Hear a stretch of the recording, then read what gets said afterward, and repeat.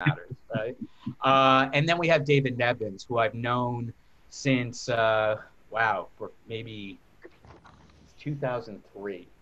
And he knew me when many of you do know who've been on Culture Class. I used to do this for one person who is Academy Award, and Emmy Award, and Golden Globe Award, and author Brian Grazer, spiky hair guy. And David was the head of TV. And amazing. He won Emmy for Arrested Development. And he would come by my office because he's even more curious than Brian. No, I'm just kidding.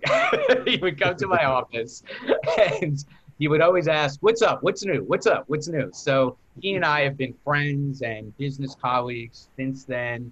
And I love his curiosity, and we're going to learn from you in a bit as well. I'm there. So David, tell us about, you have a long, exciting, successful career. You started as a network executive. You went to Imagine to be a TV producer, and now you're back in the network business. You're the CEO and chairman. You have a lot of titles. CEO and chairman of Showtime, which you completely reconstituted in a very successful way and interesting, and like you have Billions and what's the one with the terrorism and the schizophrenia? Homeland's amazing. And now that Viacom and CBS merged, right, you are now the chief creative officer of CBS. So what's going on? I mean, without, I understand everybody has confidentiality, but what's going on? No, look, not only in the business, but also in the company. Well, it's a big, I have a complicated job. I actually have two jobs. Yeah. So Showtime is... Just like Ron. Right. I have two jobs. I'm a Broadway producer, and I also have my own supplement line. I'm going head to head with Ron. I have Showtime over here where I sort of have in the CEO, I have full business control. And then on the CBS side, I also help program the network, help program the originals on All Access, so everyone knows. You put on your list as one of the others. All Access will in the very near future will be rebranding itself, and it's going to become sort of a super service for CBS and Nickelodeon and Comedy Central and MTV. It'll continue to be the home of Trek, but it's going to become, I think, a much bigger service with a lot more content. Also, you mentioned women's soccer. All Access is actually the home of women's soccer. So the NWSL is on All Access. UEFA is on All Access. It'll have NFL games. So there's going to be a lot of pieces to it. So I have a lot of different jobs, and I also kind of help coordinate all the content across the country. We have a sort of, as CBS and Viacom have come together, Viacom is fundamentally made up of all the Viacom cable channels and those brands of MTV, Nickelodeon, VH1, Pop. It's Paramount Pictures, and now you bring CBS and Showtime and Simon and Schuster into it. That essentially constitutes the media conglomerate that is Viacom CBS. So part of my job is making sure there's coordination between all these different content factories. And that's going really well. I think we're now 6 months into this new merged company, a little more than 6 months, maybe closer to 9. And it's really starting to operate well.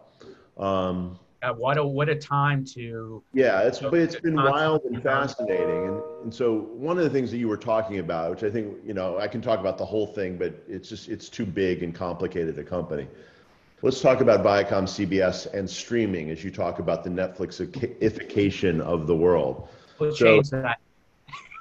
What? Change it to the streamification. How's that? Yeah, I prefer the streamification because, the truth is we've been in it, via both All Access and Showtime have been in the game for more than 5 years now. And you know, this is something I can't announce what exactly our subs are, because we're about to announce our second quarter results. But let's suffice it to say it's going very well, and I think we have a lot more already subs than people realize, and this is before the relaunch of All Access. When But is our that? strategy, we When is basically have that three going to happen? services. When is that going to happen? Do we know yet, or can you say? No, we haven't announced it, but anyway, But it's I this think year. that's a good thing because, It's like, this year. There's going to be a kind of a soft launch. It's going to put a lot of the material from the other from Nickelodeon and MTV, VH1. All those companies are going to. That's going to be within the next month or so, and then there'll be a hard launch thereafter with. can I just say one thing? I think that's actually really good for you because you see the other ones that are struggling right now because they don't Right. have content, Right.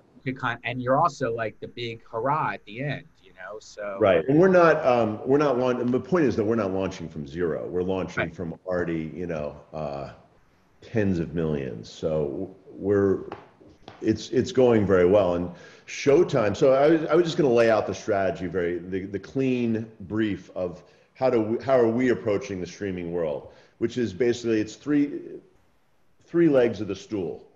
One is Pluto, which is free. You can get it anywhere you want. It's free. It's advertising video on demand. Showtime is the premium part of it, and Showtime is going to stay Showtime. As HBO becomes HBO Max and goes more mainstream, I think there's an opportunity for Showtime to stay the pure play, premium, R-rated, adult, however you want to say it, sophisticated alternative. And then what's currently CBS All Access, which will be renamed, given a slightly broader name, will become the repository for the mainstream, and there'll be, that will also be a subscription service. So it's three legs of the stool. But even just Showtime, I will say we've put on more subs in the last 6 months than we had in the previous 30 months. So it is significantly accelerating, and a part of it was happening before COVID, like, starting December, we really finally got like the content flywheel happening. And, generally on Showtime on a weekly basis, you would see, two shows, and, it's Homeland and Ray Donovan are on at the same time. It's kind of two shows, but finally by the end of the year last year, we had three major shows. It was Shameless, Ray Donovan, The L Word, the new version of The L Word, and in addition to all the movies and smaller series and nonfiction and the circus and all that stuff. So it all started working together, and it's very related. Amount of content drives usage drives longer lifetime value. So that already started to accelerate November, December of last year. This first quarter this year was our best quarter ever, and then the second quarter, which is really the COVID period. And when I'm talking about quarters, I'm talking, the first quarter is January through March, and just looking at different periods. So that was pre-COVID, and then March through June, or April through June is kind of like prime first wave, as you said, the first act of COVID.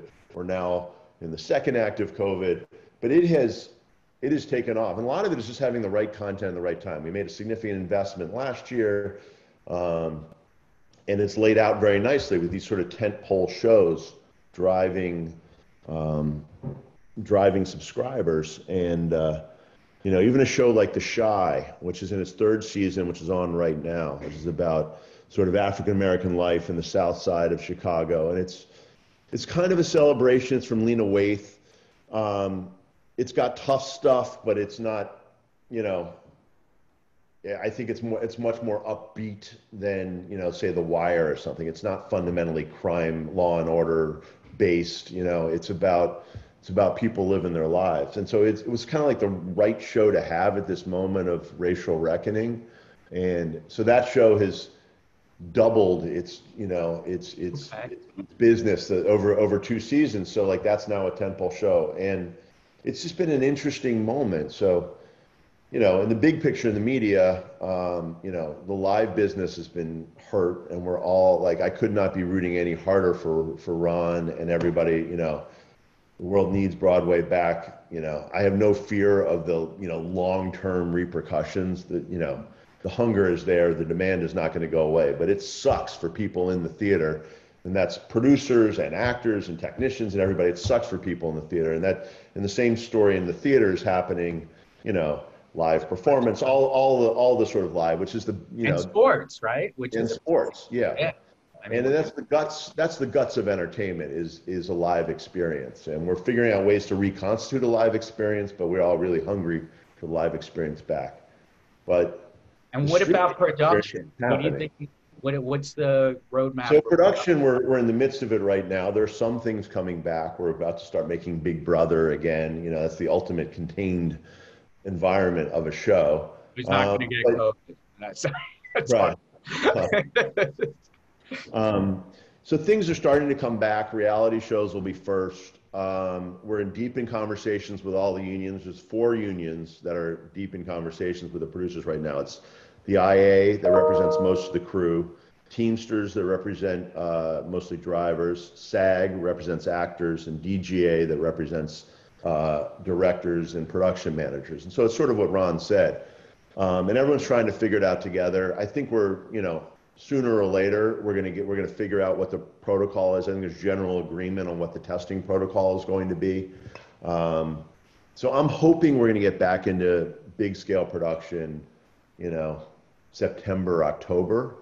Are you going internationally to do some things where it might be? We are. I mean, we're already very international. So we have a production of Halo that was interrupted. It was in the middle of production in Budapest, and we're desperately trying to get into Budapest. So it's complicated because there's unions, there's governments. We're negotiating with the government of Hungary, which has challenges.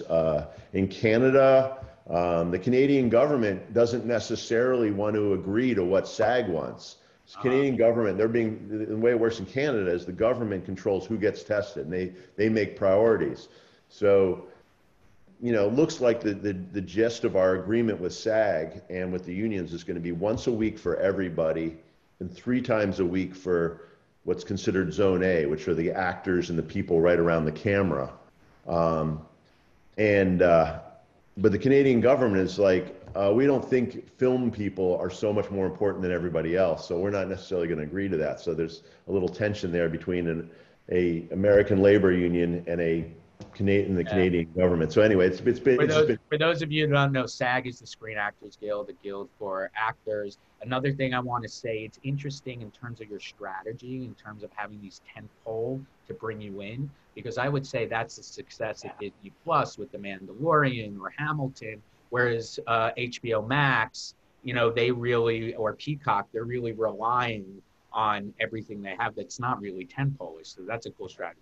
I want to. It doesn't, you know, that may drive a lot of usage, but you're probably not going to sign up because, oh, they have Friends, like, you know. But they don't. You've seen Friends. You'll watch Friends if it's there. You like Friends, but, you know, is that really going to convince you to sign up and fork over $15 a month? And so that, you know, but it's a long game, and, you know, when they get back into production, they'll have some tentpole programming. All right, so let's shift to creativity, because you are creative. Yeah, let's talk creativity. Much more interesting. Yeah, business, whatever. I'm talking to the wrong guy, by the way, but I'll. What are you talking about? I've been with you, Brazil. You're the. That's why I'm so surprised. Well, aren't you the chief creative officer? So yes, I am. So it seems like you're more creative in terms of like what's the new type of leadership now, and of course you're focusing on ending systemic racism as well. Like, okay, it's exciting, but it probably is like the most challenging time in your life as a leader. By the way, do you have a hard stop at 3 o'clock? If you do, it's fine. No, I can go another 15, 20 minutes. Zeitguide culture class after hours. I love it. Okay. I want to get going. You can ask questions for me and Ron together. I think we're going to be more interesting. Okay, well, that's good. I do have a question for you and Ron. But I also want to ask you this about your creative process and, you know, creativity in a time of COVID. we showed the mannequin and the, like, how are we going to see sex scenes? I don't even know how to date, let alone. Yeah, but people are figuring out how to date, Brad, and you're going to figure out how to date. I mean, there's nothing like a little hardship to change your processes.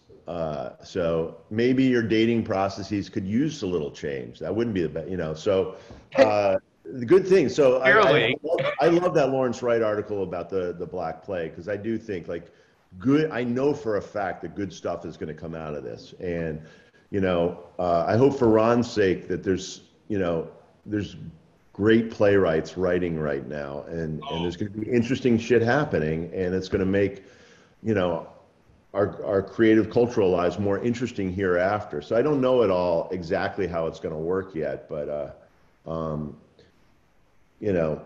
like to say about my job is I'm not an athlete, but I'm an athletic supporter. So like, and same thing, like, I think, my value add to the system, and probably like Ron, although he seems like he works on both sides, both as a producer and as a writer and actor, but, is to get the best out of people and push people to do their best work. And that's a leader today. That's a leader today. But also, you saw my, slide on the workplace now. I mean, there are a lot of, sure, there's furloughs and, layoffs at your company. And, the mood isn't really so high right now on all these different levels. They have to figure out how to send their kids back to school or not to school. So, what do you do as a leader to inspire today? Well, there's an excess of communication in a good way. Like, I feel more in touch with what's happening because of Zoom is a very way for efficient communication with people. So that's helpful. I think try to be honest about what's happening. There's been, wave after wave of, tough stuff. The political situation in the country is tough, and then there is tough. There's, the economy isn't great. There's a reason why George Floyd hit with a ton of bricks heavier than a lot of other cop killings that came before it, because of where we're sitting right now and how we're talking to each other. So you just, But it's also, I keep saying that by being direct, let's not dance around. I keep saying it. I'm going to shift to you and Ron, but I keep saying my whole theme is that COVID has been a magnifier of all the shit that affected our world before, and now an accelerator to the change. It's an accelerant. It's been an absolute accelerant for a lot of trends that are already happening, and I think it'll be an accelerant for change. For good. All right, Ron, you wanted to ask David a question. Yeah, David. Oh, hold on, Mike. Because you have to leave in a bit, right? I have to leave shortly. I don't have to be on the next Zoom at 3, but Yeah, David, I can't believe you like Zoom. It's like exhausting, but it's good today. I mean, I don't love it. I'm dying. I'm one of the 30% that's dying to get back in the office. We've done studies, and it looks like 20 to 30% want to go back, and 70% are like, oh, I'm not ready. I am in the 20 to 30% that is like dying to do it. And you do it even with the safety precautions and all that, but my company's not allowing it. It's not a choice right now. I think wisely, because they shouldn't listen to me about everything. So you're the creative officer. You're not the CEO. I'm not the safety officer. But I listen to the safety officers. Sorry, Ron, go ahead. Yeah, I just wanted to say, Dave, because especially in this anti-racism culture that we're in now, and the number of folks who are now woke, there in the article you'll see, if you haven't seen it, that there are a number of Black content that's being created and has already been created. And I think we should see if we can collaborate to cross-pollinate between the good work that we're doing here on Broadway and the good work you're doing on television. Because I'm working with someone who is from Hollywood, and we're going to turn that property into a musical. I would love to be able to see, are there properties that we can also bring to Hollywood that would make good content for your viewers? Yeah, I mean, without a doubt. Yeah, first of all, I'd love to. Love to do it specifically with you. But second of all, Do I get a cut? theater, uh, there's so much going on that every day. I mean, literally the meeting I was on beforehand, which was a rare actual creative meeting for me, where we're working on an adaptation of the great Swedish movie Let the Right One In. And by the way, the writer who I was working with is actually is a playwright, comes out of Broadway, Andrew Hinderaker, and just so yeah, of course. I mean, you have incredible access to writing talent, and also lots of incredible properties that I think would work great on television. So I already look at it as Broadway is a huge source. I completely agree, and it's already started cross-pollinating in that a number of the playwrights that I know, like Dominique Rousseau, who wrote Proud, she wrote for Shameless, and she's now working on other shows. So the writing, there's a connectivity, but I think in terms of productions, there's a real rich, fertile ground that we can leverage and take advantage of. Yeah. Well, I have a question. Are you thinking of doing it like, I called it the Hamiltonian effect? Is it going to be like that? Or are you thinking of doing it more in terms of like what they did with Les Miserables at some point? Like, how are you thinking about it, about translating Broadway? Ask me or Ron?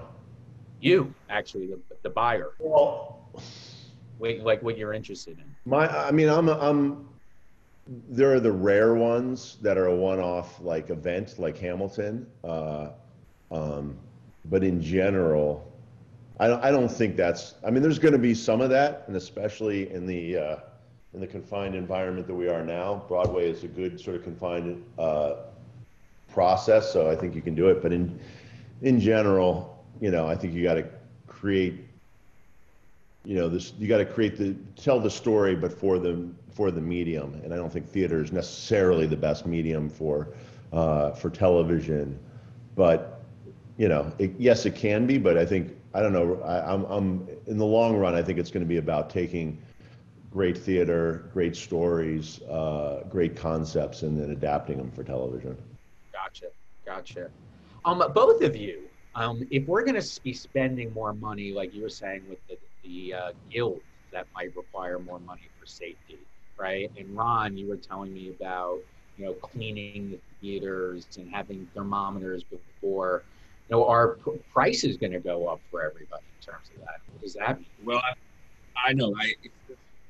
We're between a rock and a hard place there, right? Because so many people have had such a major reduction in their income that they don't have the same disposable income. Now, there may be some part of the strata that is not as price sensitive than others. But we're hoping that we will be able to work with the unions that are mentioned by David, that overlap to a degree, and making sure that we deliver a product lean with as little overhead so that we can have a lower weekly nut. Because we don't know that if people are going to still want to pay, $250 or $175 to see. I paid $500 for Ain't Too Proud. Hit now. Come on now, Brad. I can't help you there. When you got a big hit, you got a big hit. But but I'm hoping that we will be able to find a nice medium, right, where we can still attract the people who we want to attract, who are loyal fans, and also attract the people who have been sitting in their homes, who may not always go to Broadway theaters to see a show. So right. It's a minefield that we're traversing. We'll talk about it. They've gotten so much smarter though about pricing and stratification and meeting demand. They'll figure this one out too. You guys will figure this out, and can't charge more than people can afford, but you got to find that sweet spot. And so I think there'll be a premium on smaller shows coming back, right? At least initially, I presume. In Broadway, 70% of our market is tourism. So I don't expect that people will be rushing onto planes, trains, and automobiles to come to New York immediately. which is why I said I think the New York area is going to be there. But to your point, David, we do have dynamic ticket pricing, so we can bend to make sure that we have our houses filled, with audience members. So that's exciting. Yeah, I just wanted, before, if we continue, that would be great with questions, or if you have to run. Just next week is our second to last culture class of the summer semester. And here's an interesting guy, Matt Seiler, who used to be the CEO of IPG Media Brands, which is one of the big advertising holding companies. And he pivoted to go into marketing employees and executives, of how to redefine themselves, not in terms of what they do for a living, like a development executive, a marketing executive, a human resources executives, a tech person. It's more about marketing yourself for a job in terms of who you are, your main. So I would be Mr. Curiosity. We need a curiosity guy. We need a teacher, right? David, we need a creative person. Ron, we need somebody who could do a gazillion different jobs. And so he has a really interesting way of shaping your career in the future. And it's all about marketing yourself. And then we're going to have Dr. Tiffany Jana. And she's really cool. She lives in Richmond. And she wrote a book called Overcoming Bias. And that's our second to last one. We'll be on COVID number 20. And then the week after, there's a very special opening, which I don't want to tell anybody with. And then it's going to be just me Zeitguiding the entire time in the 4 big buckets, basically what I do for clients and what I do for my premium offering. And then we'll figure it out what we're going to do for the fall. So thank you to everybody who's been here with us. Ron and David, if you have to go, great. I'm blessed that you're here. I want to make sure, and tell us all where we could sign up for CBS All Access. That would be great. Dave, CBSAllAccess.com. That's easy. All right, great. And then Ron, if somebody wants to buy some products from you, how would they reach you? I put my health information in the chat. So if you want to click on that, it'll take you right to my portal. And also, if I don't know who's on the call, but I'm always looking for people who are interested in telling the untold story of underrepresented communities. So if you want to invest or produce in Broadway, the doors are open. I want more women, more people of color, but more importantly, I want people with a conscience, people who want to do more than just make a ton of money. And that's what we need to do to reboot humanity. Our world was disrupted by technology, then it's been disrupted by COVID, and now the only way to reconstitute an amazing future that we all want to live in, back to the theme of the cultural renaissance, we got to focus on humanity now. I agree. Oh, and to that point, there is a documentary that actually my co-producer here is on the line, Christine, called Viva Verdi, which is a heartwarming story about the seniors who retired in Milan into the home of Casa Verdi, which was set up by Giuseppe Verdi, the opera writer, and it's really going to be beautiful. So keep an eye out, keep an ear open. Double V's, Viva Verdi. Okay, and the last thing I'll say is I always have to pitch at the end. We've been doing this out of the bottom of our entire hearts and minds. If you can make a contribution for all the people who help us here, it's Zeitguide.com. Thank you. You'll see all the people who were here for the summer semester. And yeah, we got 2 more. I hope everybody, this is Act 2 still.